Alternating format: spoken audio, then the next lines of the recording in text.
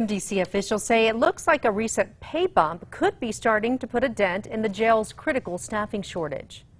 We went from losing about 10 to 15 officers a month to right now we've only lost 2 since that incentive has been implemented. At the end of July, the county approved a 13% raise across the board for new and current correctional officers. That brings the starting salary for new hires from $18 an hour to more than $20. Since then, they have seen a surge of interest with more than 50 new applications. The recruiting department says it's a start, but they will not even start to feel the effects until the first round of new hires graduate from the academy toward the end of the year. And there are still plenty of vacancies left. Right now, no, we're not out of the hole.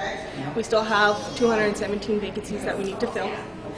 We're hopeful that these incentives are helping. New hires are also eligible for a $5,000 starting bonus. Lateral hires can get up to $10,000. We have details on how to apply at alwaysonkrqe.com.